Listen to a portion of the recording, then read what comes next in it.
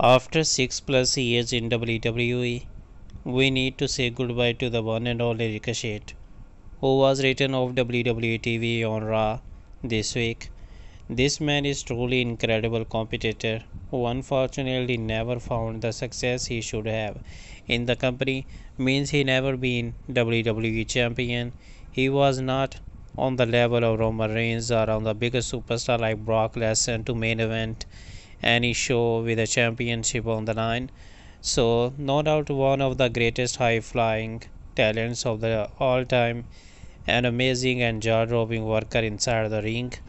Thank you, Ricochet, for all the incredible matches, moments, and memories.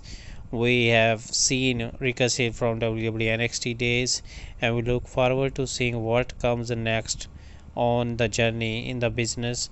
Ricochet may be going into AEW as his friends like Willow Ospreay and some others are working there.